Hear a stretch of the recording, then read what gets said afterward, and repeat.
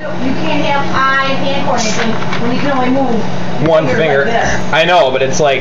Well, I suppose it's your eye movement. Well, it's more of a gag than anything, but it's like it's just not always. I suppose you're moving the.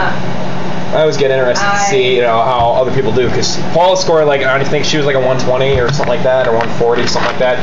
Okay. Mine was like 200, but obviously I'm on the computer and shit more, so. Yeah, well, you work with your fingers. Well, exactly. That always helps, That's kind of the whole thing. I don't know. I think it's fun.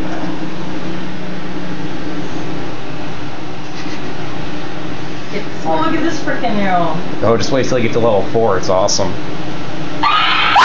You asshole!